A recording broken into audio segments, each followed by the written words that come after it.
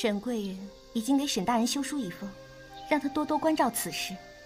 顺水推舟的人情，谁不会做？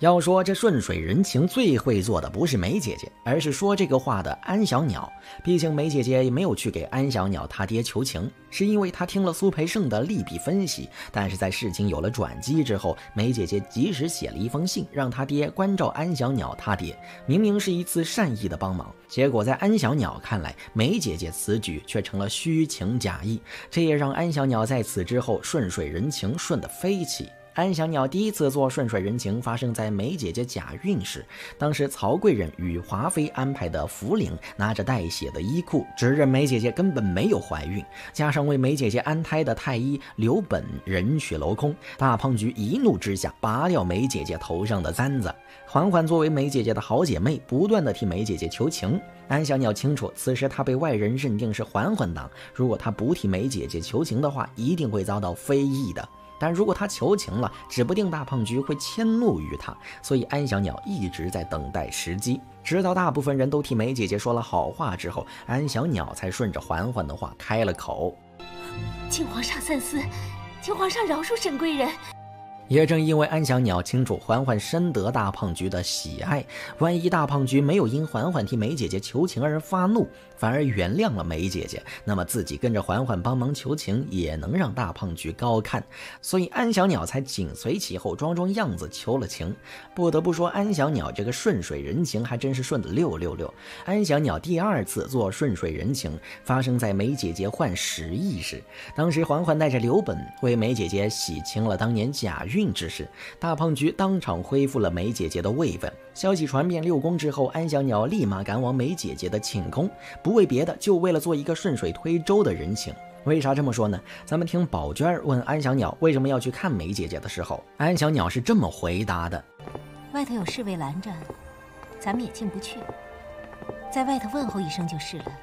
高，实在是高。安小鸟明知梅姐姐染上了10亿，自己是进不去她寝宫的，但她还是因为大胖菊恢复梅姐姐位分这回事儿，连夜赶往梅姐姐的寝宫，一则是打探梅姐姐恢复位分的具体事项，二则是给梅姐姐留下一个我很担心你的假象，要不然在被侍卫拦住之后，安小鸟完全可以离场了。可她偏不，她还要让人告诉梅姐姐她来过了。劳烦公公转告一声，我来看过惠贵人了。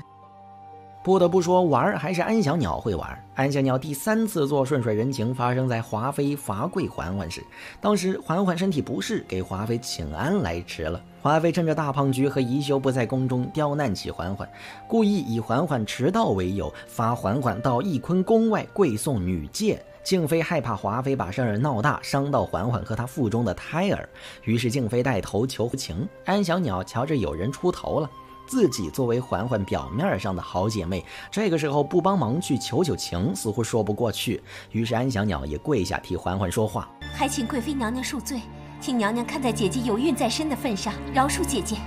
如果说此时的安小鸟真的是为了那点姐妹情，那么接下来安小鸟所求的情，可以说和滴血验亲中他带节奏是如出一辙，字字句句看似在求情，实际上他开口说的话无疑是把嬛嬛往火坑里推。为啥这么说呢？来，咱们看华妃罚跪嬛嬛在翊坤宫跪送女戒的时候，不仅静妃一次又一次的为嬛嬛求情，而且梅姐姐还直接跪在嬛嬛身边替她挡伤害。眼瞧着嬛嬛的脸色越来越差，安小鸟估摸着宜修的剁了么订单已由华妃配送，于是为了订单尽快送达，安小鸟及时加了配送费，给华妃出了个点子：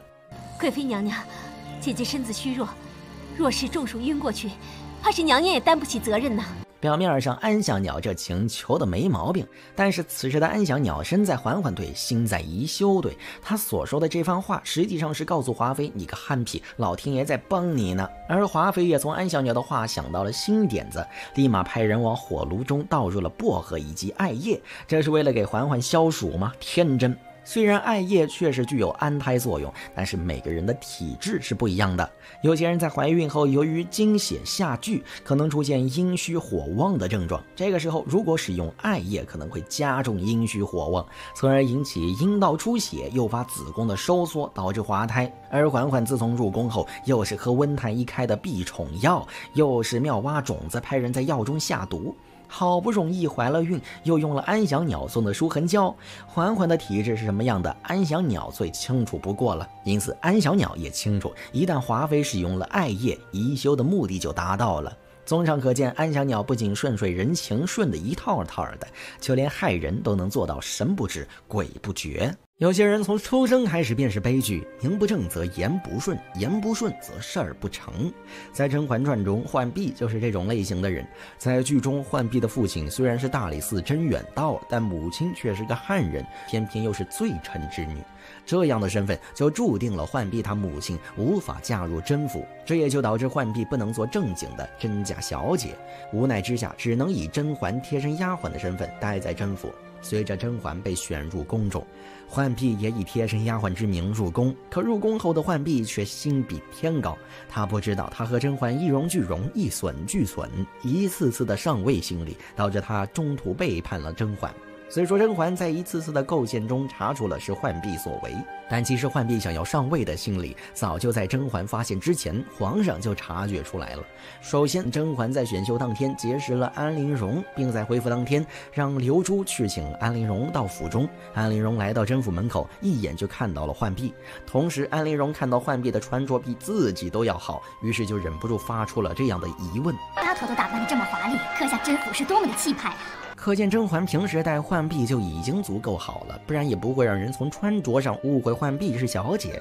只可惜浣碧太过于小家子气，小心思也比较多。当浣碧知道甄嬛成功入选，即将要入宫时，浣碧就直接问刘珠，甄嬛进宫她会不会跟着去？刘珠则是很干脆地回答，小姐去哪儿我就去哪儿。但浣碧心里却盘算着进宫对自己有没有好处。不仅如此，浣碧还在甄嬛和安陵容学习礼仪期间，碰巧方若姑姑说道如今的皇后是庶出，于是浣碧就马上发问，听说当今的皇后是庶出？可见浣碧心里眼里是藏不住的，想要往上爬。因此当浣碧陪同甄嬛自打进宫那日起，浣碧就无时无刻表现出自己与众不同。在位分第一级都要给对方行大礼的后宫中，虽然浣碧嘴上说着规矩要紧，可是咱们来看甄嬛入宫当天支走丫鬟太监后，整个寝宫只剩下甄嬛、浣碧以及刘珠。这时刘珠看到了甄嬛累了，就急忙给甄嬛按腿，可是浣碧却只顾自己，并且还和甄嬛平起平坐。看似浣碧是顶着丫鬟的名分，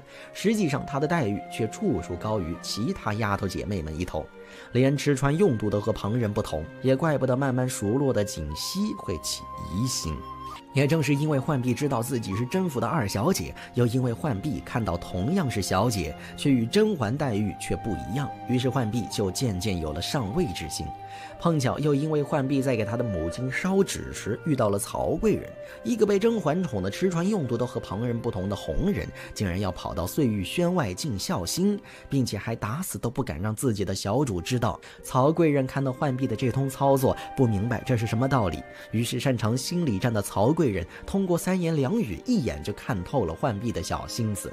原来浣碧不缺什么金银财帛，她缺的只不过是一个能让自己当家做主的机会。这时浣碧曹着曹贵人不揭发自己，又肯帮自己，于是浣碧和曹贵人一拍即合，两人开始搞事情。也就是从曹贵人撞破浣碧私自烧纸当晚起，浣碧就一边给曹贵人透露御花园甄嬛与胖菊出狱的八卦，又一边盘算着怎样用荷花水上漂引起皇上的注意。另外浣碧还按照华妃的要求去御膳房拿木薯粉，紧接着又是穿绿带粉抢着给皇上上菜。只可惜浣碧忙来忙去还是一场空。其实见识过众多女人的皇上早就看穿了浣碧的心思。第一次是在皇上照常去碎玉轩找甄嬛唠嗑时，刘珠害怕盛夏蝉吵到甄嬛和皇上，便在庭院沾蝉。这时浣碧抱着一把荷花和刘珠瞎聊了几句，并且刘珠清清楚楚告诉了浣碧此时皇上在里头，可是浣碧却耍了小心机支走了刘珠，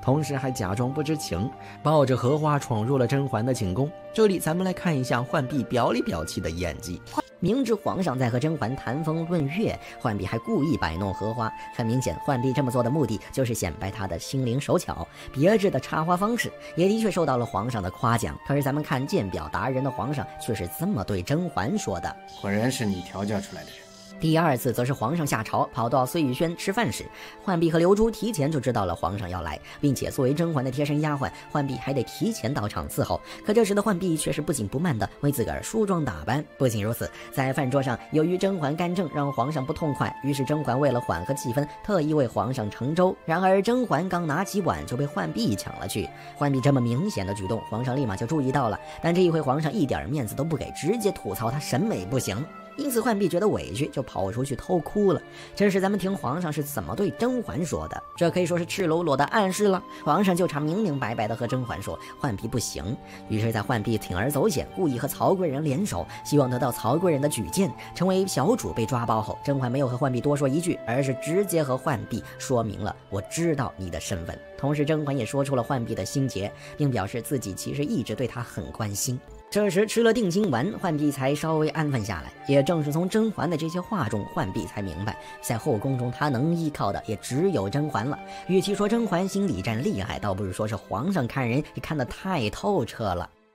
我们都知道，在《如懿传》中，莲心是郎画在前底时就贴身伺候的侍女。在郎画奄奄一息的时候，莲心也失去了苟活于世的念头。然而，就在莲心自杀前，他对扎龙与如懿说了一段意味深长的话。那么今天就让我们来聊一聊其中的深意。在富察郎画死后，素练也跟着撞柱而亡，而扎龙与如懿都觉得此事甚是蹊跷，所以召来郎画的贴身侍女问话。此刻的扎龙问莲心素练是否有殉主之意，一旁的莲心是这么回复的：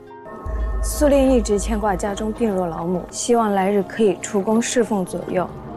在这儿我们注意到，莲心在回答前先是摇了摇头，这种下意识的举动足以说明他很确定素练是不会求死的，因为他一心想要出宫照顾家里的病弱老母。紧接着李煜猜测，素练牵挂家人，那怎会突然殉主？莫非是因为他知道的事情太多了，畏罪自裁？很明显，李煜这是在说郎画为了不让素练日后捅出自己做过的恶事而杀人灭口，但是李煜不曾想过这么说会驳了扎龙的面子。我们现在回到郎画临死前的时候，此时的郎画正卧病在床，一旁的扎龙说出了困惑自己多年的疑问：过些日子就是哲敏皇贵妃的生辰了，当年她难产而死，朕想知道她的死是人为还是天意？显而易见，扎龙怀疑是郎画害死了哲敏皇贵妃，但是皇后拿整个富察家族的荣誉起誓来证明自己的清白。我们都知道，郎画一生最在意的就是自己家族的声望，所以这也让扎龙意识到了皇贵妃的死可能另有隐情，这也是扎龙后来会找来莲心问话的原因之一。虽然郎画也许没有害过哲敏皇贵妃，但是这却不能否认掉他曾经做过的一些坏事儿。紧接着扎龙把郎画做过的坏事儿一一陈述了个遍，然后扎龙继续对郎画说：这些年你的所作所为，朕都略知一二。作为一个皇后，你算是得体，但若朕戳穿你，你就会成为朕的江山岁月里的一个污点，也会让皇室成为天下人的笑柄。这便是扎龙对郎画的行为睁一只眼闭一只眼的原因。说白了，扎龙最在意的还是自己的脸面。现在我们回到扎龙盘问莲心的现场，在李煜说完素练是畏罪自杀后，莲心立马反驳道：李公公，素练是皇后娘娘的奴婢，她若有罪，那皇后娘娘成什么了？在这儿我们注意到扎龙瞪了一眼李煜，想必此时他心里对李煜翻了一个巨大的白眼。所以说莲心此番话有两层意思，表面上他是通过说郎画不屑于做坏事来间接的帮扎龙撑一撑面子，实际上他是在含沙射影的指责皇后作恶多端，因为在皇宫中主子与奴才的荣辱是一体的，所以莲心就是在暗指素练做过的坏事都是皇后授予的。紧接着如懿问道：莲心，皇后娘娘和素练都做了什么？你总该略知一二吧？既然大家在素练仪式上问不出什么名堂来，于是如懿就改变了询问策略，想要从其他方面找到突破口。然后莲心是这么回答的：奴婢自回到皇后娘娘身边伺候，许多事奴婢因未能近身，所以茫然不知。奴婢侍奉皇后娘娘多年，也算知道她心性。皇后娘娘虽然爱子情切，将端惠太子之薨迁怒于您，也忌惮您曾是嫡府进人选，但奴婢觉得许多事她犯不上去做。莲心的这句话表面上是在给兰花洗白，实际上却是在告诉如意，皇后早就看你不爽，因此皇后对如意的评价都是非常具有主观意识的，所以并没有什么参考价值。而且这句话也暗示了扎龙皇后有意为自己的儿子争储，这不就是在扎龙的雷点上蹦他吗？可见莲心这番话加深了扎龙与皇后的厌恶。紧接着莲心继续说道，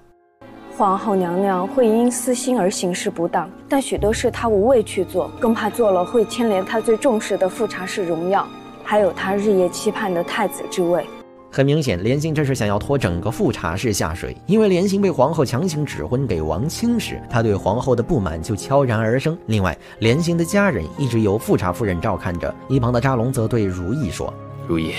皇后的丧仪，往后你还要多操劳，夜深了，早点回去歇息吧。很明显，这是扎龙想要故意支开如意，这也体现出了扎龙对如意也没有完全信任。等到如意离开后，扎龙问莲心，你的意思是，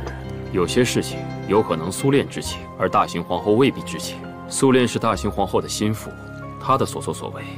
难道不都是受大行皇后指使吗？我们都知道，皇后与素炼是荣辱共生的，所以无论素炼做了什么，皇后都脱不了干系。而且皇后的一些罪名本就已经坐实了，再继续纠结皇后与素炼的罪过也没什么意思。那当然是报复更多伤害过自己的人来得痛快。然后莲心继续说道，大行皇后出身闺秀，哪里懂得什么食物性温性寒，便是什么蛇眉饮蛇之事，也是丝毫不懂。这是莲心在暗示扎龙，干过坏事的人远不止皇后一个，但是他又不好明着对扎龙说，所以他想扎龙自己来问他。果不其然，扎龙就问莲心，你的意思是，除了素炼和大行皇后，还有人牵涉其中，背后指点？大行皇后平日除了与惠贤皇贵妃来往较为密切之外，还有谁？虽然扎龙已经怀疑到了高希月身上，但是人已经死无对证，所以多说无益。于是乎，莲心是这么回答的，纯贵妃、嘉妃也常常来往，但嘉妃与惠贤皇贵妃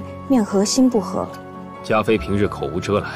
是个直性子，纯贵妃心里只有孩子，其他也没什么。那奴婢也不知了，总不会是富察夫人指点吧？在这儿我们可以听到莲心把所有得势的妃子都数落了一个遍，却没有提及如意，因为郎画去世后最有可能成为继后的是如意与苏绿云。很明显，莲心有意为如意上位添一把火，因为当初莲心自杀是如意救了她，所以这是莲心在报答如意当年的救命之恩吧。另外，富察家一直把莲心的家人当作人质，因此莲心将扎龙的疑心往富察夫人身上引，也是想要救自己的家人，并报复富察一族。在扎龙了解完情况后，便对莲心说道：“